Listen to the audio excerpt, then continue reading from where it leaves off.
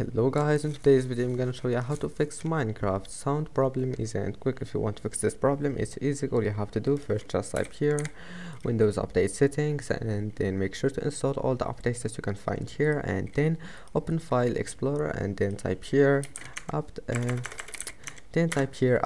and type here up data percent and click enter. And now go to Minecraft folder and make sure to backup to files, saves and resource packs if you don't want to lose your data, and then delete Minecraft folder. And after that, open Minecraft launcher and then log in into your account.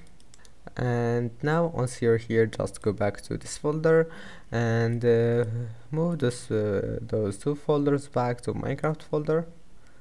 To Minecraft folder, and that's it. Now just your problem must be fixed. Don't forget to like, and see you in the next video.